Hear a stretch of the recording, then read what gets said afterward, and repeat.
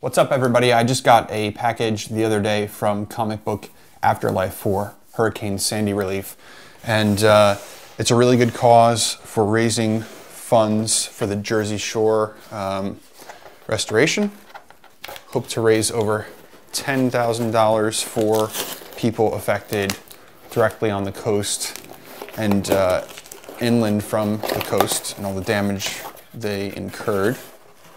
So this is the poster.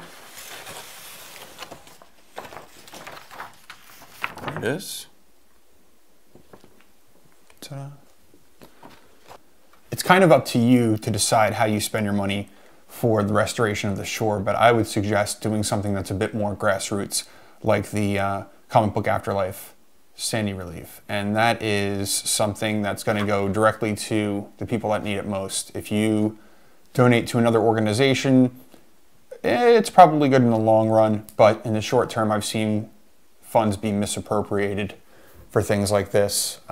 People get in a tizzy about donating money and helping people out, and then the money goes to things like bookkeeping or something like that, which, whatever. But personally, I'd rather help the people that are, without homes right now, immediately get the money to them, buy food for them for the holidays, take care of their kids, that kind of thing. So again, just go to the link that's in this video, order yourself a poster, or just donate some money.